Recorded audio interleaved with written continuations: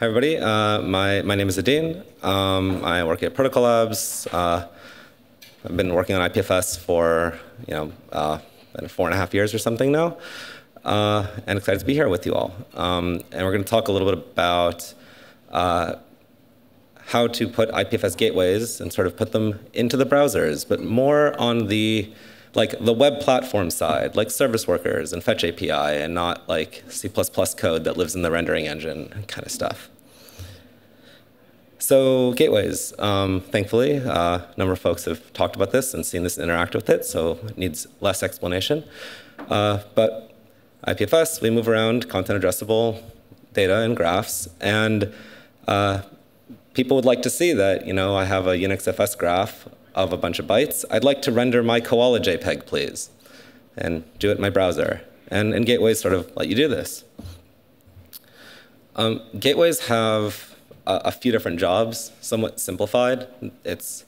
I would like to find this stuff. I would like to find who has what I want, get it from them, verify it's correct, and then render it as my JPEG or website or video or what have you.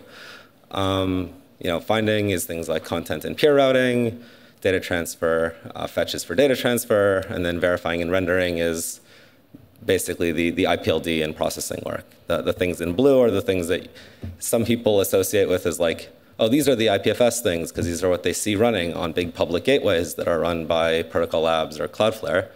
But these other things are all valid parts of the IPFS ecosystem as well. You heard Will talk about how maybe we add graph sync in on the data transfer side, but there are so many more things that are out there. And as part of this, the way that many of us interact with these gateways is public HTTP gateways, right? Things that are run by, say, Protocol Labs or Cloudflare.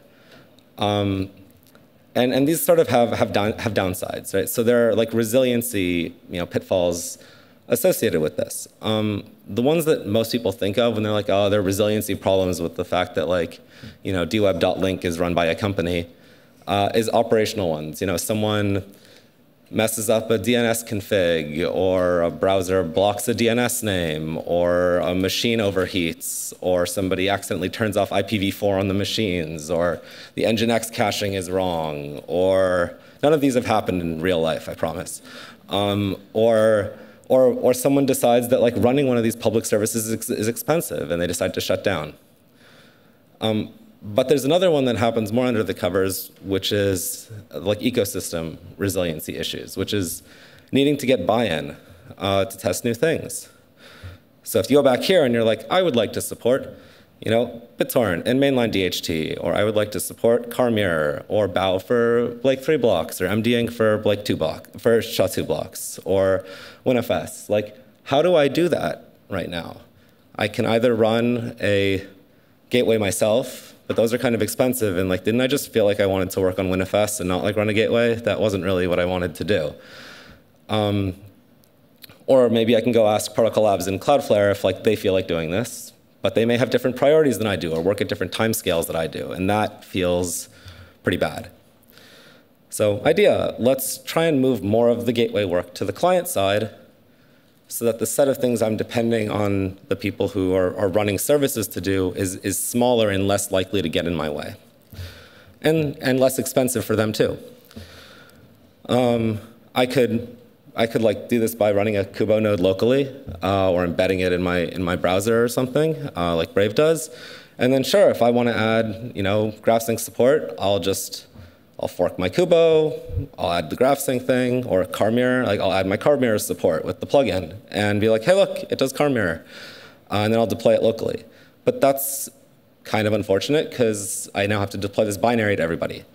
And I hear this web platform thing has remote code execution on millions of, billions of devices across the world, and everyone's cool with it. Why don't we use that?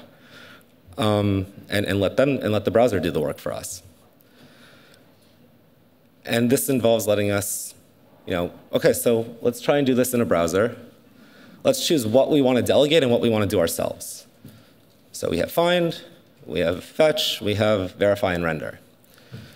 We have APIs that we can use to sort of cross these boundaries.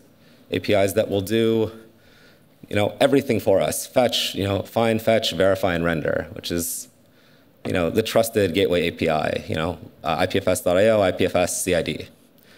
There's the trustless gateway API, which Will mentioned, where you have things like ask for a car file.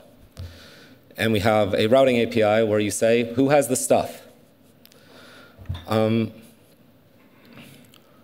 more of these things you need to do, the more expensive it gets. So find is relatively cheap. It's, you do a database lookup, say, I'll do a DHT lookup, I'll query an IPNI node, return some result. Fetch is pretty expensive. You have to proxy all of the bandwidth of everybody who feels like using IPFS stuff, so that sounds pretty expensive. And then verification is, so I did the finding, and then I did the fetching, and then I had to do the processing for all of the graph data, and that adds even additional cost. And so there's a spectrum here. So if you use the trusted, Rhea version of this, the client does nothing IPFS related. It uses cid.contact to find it, Saturn to fetch it, Bifrost Gateway to render it, and there you go. Little Bear Labs' Chromium Racing Gateway, they do rendering, and then ask someone else to do the rest of the work. I think Alex's talk after me will do something similar. Brave embeds a Kubo node and says, we're doing everything, get out of my way. And I'm like, hey, I feel like there's a missing one. What if we let somebody else do find for us and we just did fetch and render, which are the most expensive parts of the process? So why now? Is this like a new idea? Has nobody had this idea before? Like what's going on? Some of this is like there's been a lot of growth in the last year and people pushing on new protocols in various ways who are getting held back by this more, right? As we get more growth, there then becomes more pressure on the controlled and expensive endpoints that say support my thing, which is harder for them, right? And sort of stifles the growth. There are bear market conditions give you another look at like expensive infra that's public for everybody. Maybe not optimal.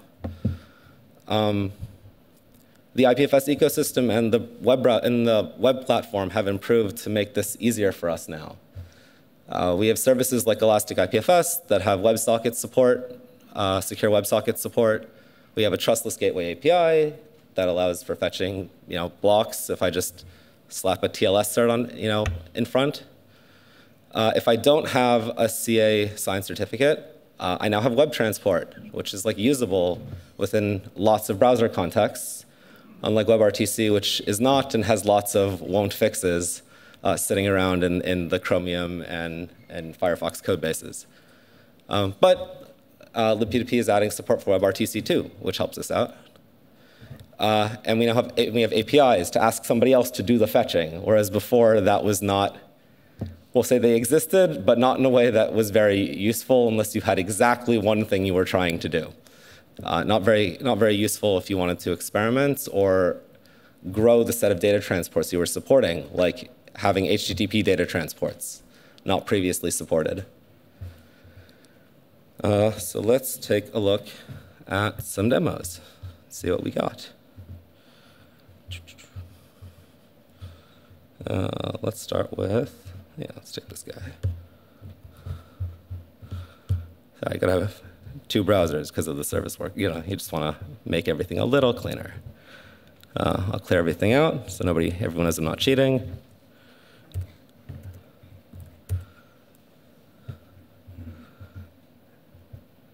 And away we go. You got to register your service worker the first time. That's sad, but not necessarily a game ender. All right, and away we go. And we asked cid.contact, hey, anyone know where this CID is? They said, yep, some of these folks have it. We said, okay, which ones speak web transport and WebSockets? Okay, these ones do. Connected to them with the P2P and use bitswap, fetch data, render data, got a video. We can do more of this. Here's the docs website. Let's see if the demo gods smile.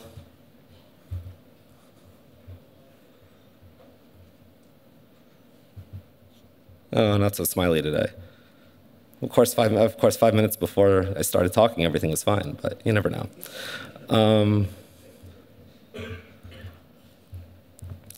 Let's give it one more shot. You know, kick everything and start again. All right. I hear turning it off and on again always works.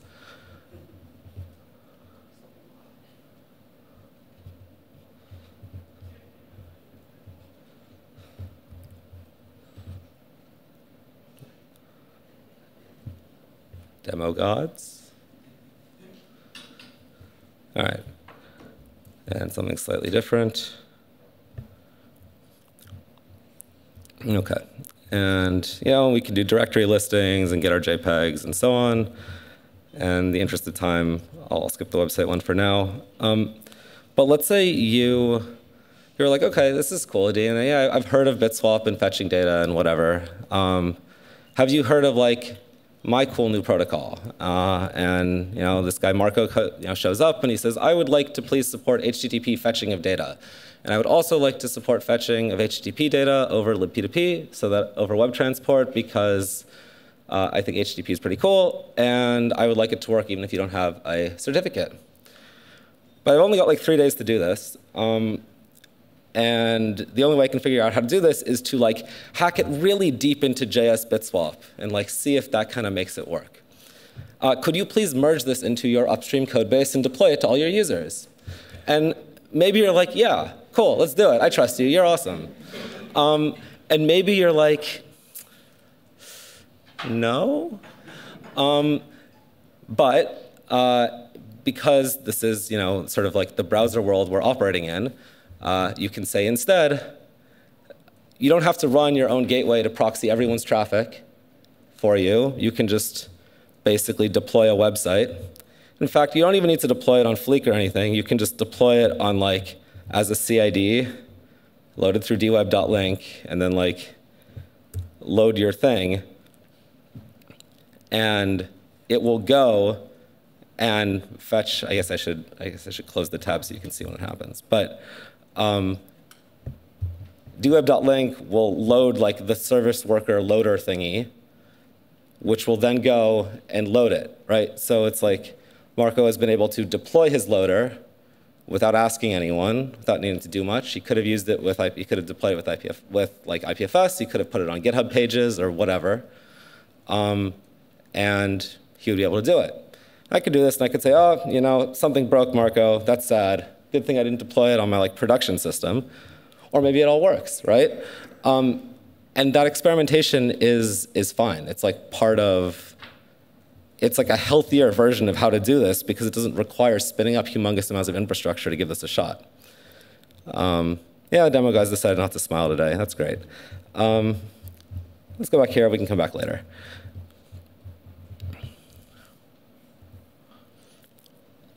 All right, so sort of where we're at. So we delegated out find. We did fetch, and we did verify, and we did render. We have tools to help websites integrate. So you can use either the fetch API or you can use service workers. As you have seen, service workers have rough edges.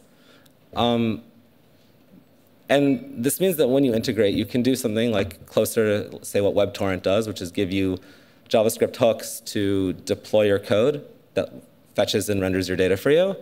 Or you can use the magic with the service workers. And depending on your inclination, you might decide it is easier for me to take my existing website and use the service workers and make the magic work, or it is easier for me to like use the fetch API and have more control. Both work. It's basically the same code with 2 different wrappers on top that sort of let you do this. It's easier to fork and add a support for a new protocol. Or a new data structure, like if you wanted to support WinFS, you could do this without, again, needing to redeploy everything. And it's certainly the least expensive gateway you can run, because all you have to do is like deploy some JavaScript to somebody's web page, and then they can cache that and whatever. And maybe let's not proxy all of the data, which is by far the most expensive part of this process. So where do we go from here? This is put together pretty quickly. We do not have full compliance with all of the gateway specs. Some of the edges around exporting tar files and range requests and some redirects files and whatnot are still missing. Let's clean those up. There's still a bunch of, as you can see, battle testing and hardening of this that needs to happen before it's like widely deployable. But it would be pretty cool to use something like this so that if you hit a central service, right, like dweb.link, and you get a 429, sorry, you asked us for too much stuff, or hey, you asked us for a 100 gigabyte file, and like, no, thank you, or something like that. You could try again in a minute and see if that's okay, because maybe your spamming is now acceptable for you to try again, or you can just do it yourself. And that is an option that's now available to you. And then adding in support for alternative protocols and data types that there's no current way to get at with the commonly deployed gateway implementations. How do I join the party? Try it, report back. As things improve, see which things get better, which things that don't, which things still need more work. File PRs, file issues. I've seen a number of different things where people have tried to work in a very similar vein now that we're starting to unblock a lot of this. You can share ideas. We can share code. Either seems good. Both seems better. If you have something you feel like has been missing, right? You have a data transfer protocol. You'd like to see how it works. Let's see if our abstractions are workable enough to plug in your thing and make it operable. If you run an IPFS implementation that supports Quick, enable web transport so people in browsers can fetch your data. If you can't, they will need either certificates or WebRTC, both of which are pretty sad. Enable web transport. If you have GoLoop P2P as part of your thing, enable web transport. And for those who are here in person, there'll be some hacking going on tomorrow. You can check the channel for this track for more information. I want to thank a bunch of people who did the lion's share of the work. Russell and Marco have been awesome at both putting the demos together and plugging all the pieces together and finding all of the things that have been lying around for a while and making them operate, and finding web transport bugs and fixing web transport bugs and implementing HTTP over lib P2P inside of a web browser and then plugging it in. And then there are a lot of people who did not work directly on this, but whose work we have directly or indirectly benefited from. Particular shout outs to Mauve and Alex, and all of the folks, many of whom are now hanging out in the DAG house, who worked on the IPFS service worker demos from like 4 years ago, and JS IPFS gateway code from around then. And to the many more of you that I've talked to or have helped this move along. Thanks.